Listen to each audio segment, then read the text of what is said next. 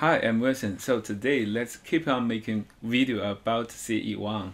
And first of all, I need to say thank you and thank you so much for all that support and all your comments. I haven't got the time to reply one by one, but all your feedback give us the most energy to keep on. And by the first day our link online and can be ordered, got real orders from you. Not too much, but it's okay. And we are making this very slowly, as I said, like 1 or 2 devices per day. So for all the people who have already ordered this device, and I should say that, and we have got your orders very well, and we are preparing. We have the inventory, and right now we're just doing some settings, and also we need to replace the power cord to the country where you like North American or somewhere, and then we need some days later and can ship. Also, the shipping is from China. Time will be like weeks, count in weeks. So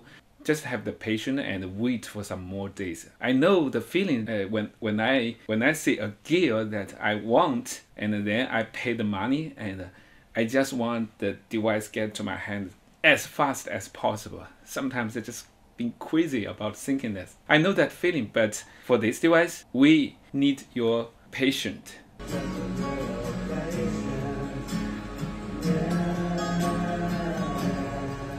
It's just perfect that we can get orders from any one of you and already have the confidence about this device. So what I think is that I do have the confidence, and I did all of the things, even the company, just because I really love music and I like play guitar. Although I'm a very awful guitar player, that's a dream, man. And I always think that one day I can play guitar as a guitarist. I believe so. As I'm doing this, I have all the opportunities to make friends of many great guitarists, great artists, and I can learn a lot of things from them, and I'm so happy. And also, thank you all. In this video, I want to say something about the CPU and the computer board. So that's the key of this device, and the other key is the audio interface. We will talk more about that the next time. First of all, let's see powering this device. This is a power bank, so you may be curious about how I'm powering it. So no power adapter, no cords, and just this one and the Type-C connection. USB PD can give out very high power and can put the voltage up to 15 volts. So if you want to do the same thing as I do, you need to make sure your power bank has the USB PD and has listed the voltage and the current at least 15 volt 3 amps. You may be curious about how many time it will take to start up and can play in. So let's count. So yeah, start. 1, 2, 3, 4, 5, 6, 7, 8, 9, 10, 11, 12, 13, 14, 15, 16, 17. Okay, so in less than 20 seconds, it gets to this screen very fast. You know, the camper or DSP, they also take a lot of seconds. We do the startup function on this folder. So if you put any application in this folder, it will auto startup.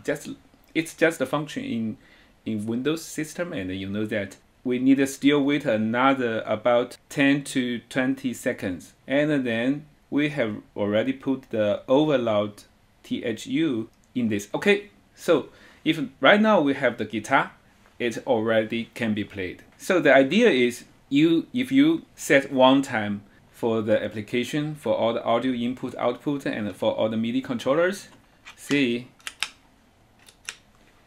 we already done the settings. I should point out the software, the third-party software, you need to buy it yourself.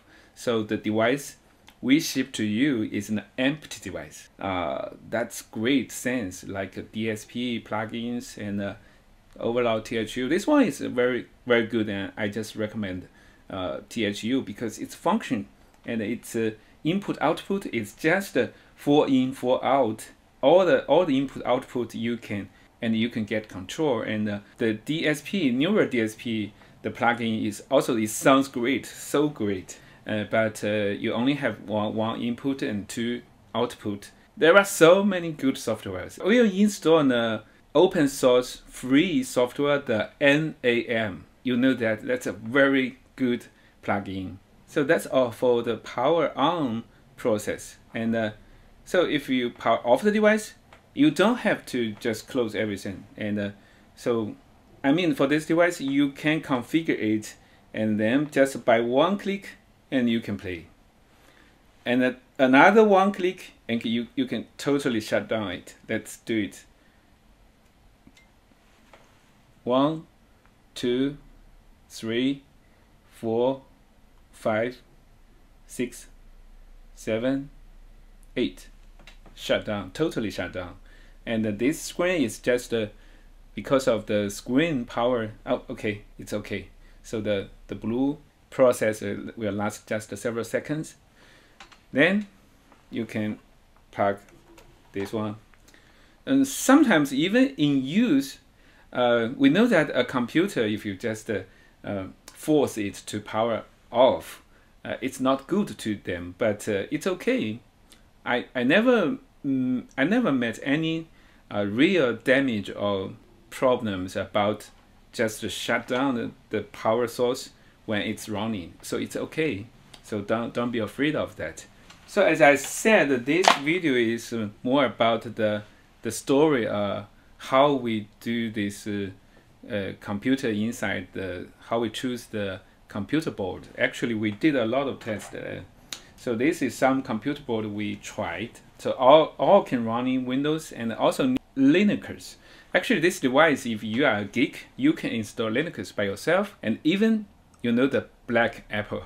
So we never tried, but I think it's okay. The CPU, I see someone using this kind of CPU to run like Black Apple, but it's not recommended. So it is possible, but I haven't tried. And also this is another CPU computer board I tried. Also another one, yes. So I mean, I tried a lot. Even though I buy something like this is an industrial mini computer, and it has everything inside. And also I buy a lot of pads, like iPad, but it's not Apple. It's running Windows or Android. So the one we used inside this device is the one we think is the best. So it's not the fastest. I mean, I have a laptop and very powerful. It's like i9, i7 something, the CPU, and also very good GPU. But if you're running the effects software, even the audio interface is good, but sometimes it got clicks. So very narrow clicks, just occasionally. So that's really bad. So this one inside it's not the fastest, but it's very fluent.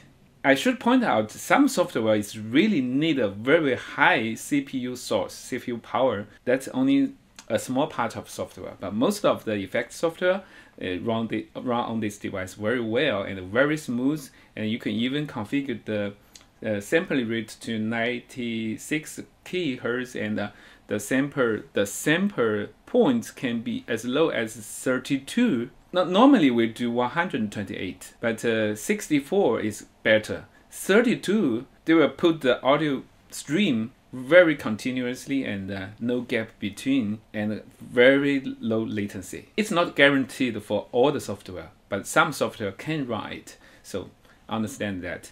And so that's the story. We choose a CPU board inside and make the device just as it is now. So keep in mind that we need a device doing the software processing smoothly, better than anything others.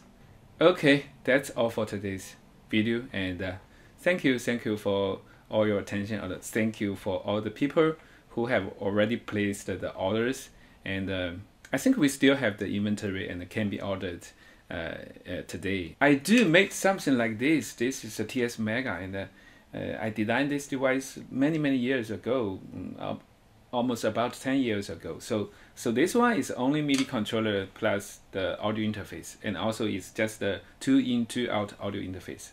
So Actually, this one at that time it got also so many attention from guitarists, from musicians, and a lot of people like it. And the main idea is we use an iPad. iPad can run a lot of good softwares, and then put it on. So even it already combine the audio interface and the MIDI controller, and we have the iPad, we can go to the stage. Still, in my opinion, if you are lazy, so every time you need to connect to the wire and also open the softwares, and also your iPad, maybe that's not a dedicated device. You are using an iPad doing a lot of other things, and when you are playing, you need to take your iPad here and connect to it, and also plug the things. So it is still a little complex. So after this one, you can take it, you can think it just as a hardware. It's everything here, and all you need is power on it and plug your input and output.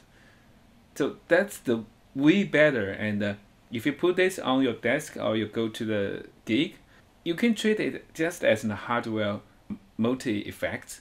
So it really changed a lot compared to this kind of usage.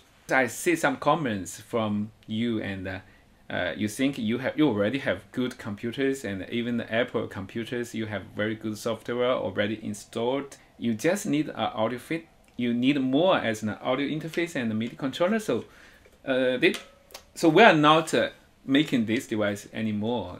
It stopped many years ago. But for this one, maybe we can spin a new product later. I mean, maybe next year. So without the computer board and only audio interface and the MIDI controller, that's possible. But I can't guarantee right now, because we are really a small company and very limited resources, and we just focus on the most important thing right now, like the CE1 and also the MIDI controller series. Okay, that's all for today's video. So tell some story, and next time I may go into something about the sound, and actually all the sound is based on the audio interface and also the software itself. It's nothing to do with the device, with the computer. Only if the computer can run it smoothly. What I think is that our audio interface have something other device don't have. I will tell you what it is. So see you next time.